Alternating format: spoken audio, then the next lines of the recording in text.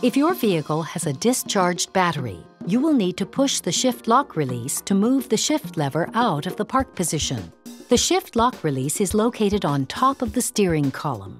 First, turn the ignition to lock and remove the key. Then apply the parking brake and remove the shift lock release cover using a 3mm screwdriver. When removing the shift lock release cover, be sure to wrap a cloth around the screwdriver so as not to scratch the interior finish of your vehicle. Now, insert the screwdriver into the release slot and push down. While holding down the shift lock release, move the shift lever to the neutral position. Finally, turn the ignition to on to unlock the steering wheel and release the parking brake. Now you may move your vehicle to the desired location.